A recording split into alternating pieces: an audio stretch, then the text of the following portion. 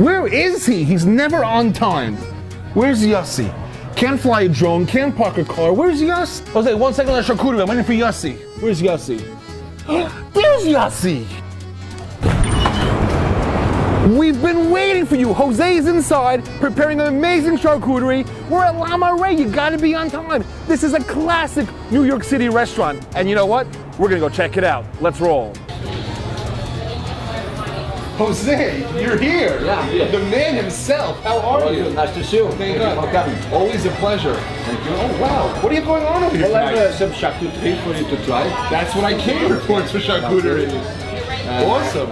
And you know, I'm gonna try some different things that charcuterie that you're making now. You know what?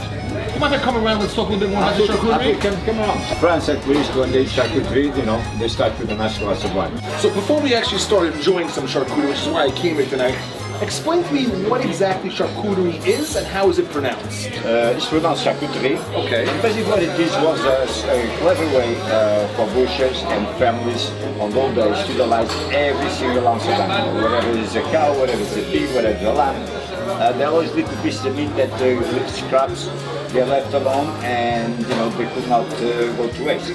So they figured out a smart way, so that's why the sausage came. Little piece of meat, they ground them up, they put on the natural casings of the animals that actually is in this kind of animals, and they dry them up, and you come the salamis and all the sausage. And other parts, other pieces, they cook them on own animal fat.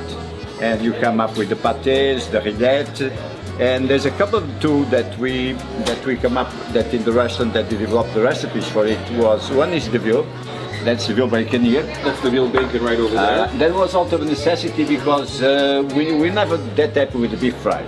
So you always need something smoky to give flavors to soups. And other dishes it also has something that could utilize the bacon. So we come up with the idea, pick up a breast of veal, put it in a brine, smoke it, and you come up with a. How long is the process to get from the piece of meat to what we see on the table? It takes about over a week. Oh wow, okay. Because there's about 3-4 days of brining. Then after the brining, you have to smoke it, and after smoking, that's it. And so that's it. Then we can enjoy it and everything. Exactly. Where are you from originally with your accent? I'm originally from Portugal. From Portugal? Yeah. And when you were from Portugal, did you have charcuterie and sausages and everything? Yeah. Not as much as the French, but yes, you have a very famous sausage in Portugal that has to do with the Jewish heritage, Quicksilver. Right. That's a sausage made with wild game. Oh wow. That by the time of the Inquisition, when they decide to kick out the Jews, some of them decide to stay, and they have what they call the Inquisition police that go to their homes to make sure they actually, and to understand they are really convert, they want to see them eat pork. So when they come up with a clever idea making a sausage, so this was to try and fool and trick them. Exactly. They were happy because they thought they were eating pork, and actually they were eating like pheasant and partridge, whatever wild animals they have around. That were kosher that they could eat. Now let me ask you a question. The owner of Marais, which is you, how many years have you been here?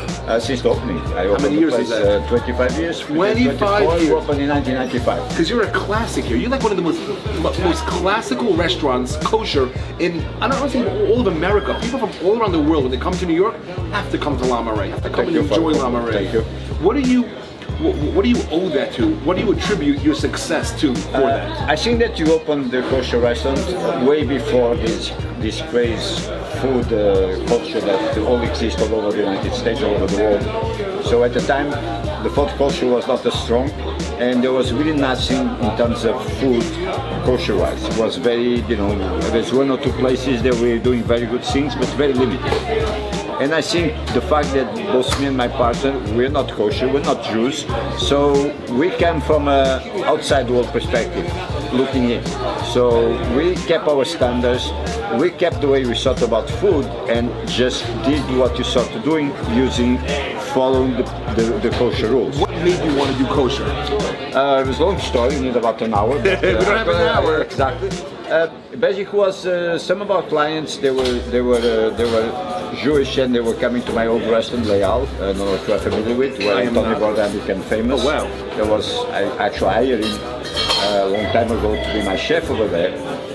And some of the people were coming, they were at a point where the kids were getting married and they were not kosher, they were not religious, and the kids were not brought up religious, and they married someone who was religious. And they started having problems going out with the families out because they didn't like the kosher food or the kosher restaurants. They refused to go there. So you filled that need by opening and they up a kosher convinced us to say you should open a restaurant where I feel comfortable going and my kids feel comfortable going. So that's how the Marais came about. Amazing. La Marais is now, you know what? You're it. You're La Marais. This is awesome. Thank you. Okay, let's get back to the charcuterie over here. Charcuterie. What do you have? Actually, I forgot to mention veal? something very important. That's the jewel of the crown of the Marais.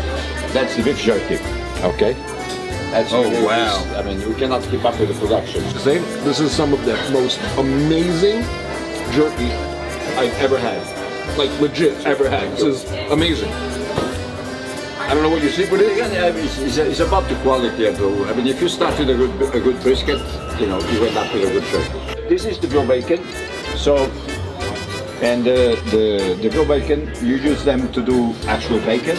Also, it's very good for charcuterie to eat like the equivalent of an ham sandwich. You guys want to start it, right? Maybe there's some cornichon if you like. And actually, the baguette, the way the French do and the charcuterie, they just make the baguette with their hands. So you should try with that. Jose, I want to thank you so much for your hospitality here, going over everything. My pleasure. I am blown away by the charcuterie, what you have going on over here. Well, this has been an amazing experience. I got to learn all about the history of charcuterie, where it comes from, a little bit of the background of La Marais and how they became a kosher restaurant with two partners who aren't even Jewish and rocking it out over here in the kosher food scene for many, many years. Jose, I want to thank you so much for having us here. Thank you. And you want to know something? La Marais is amazing! Thank you.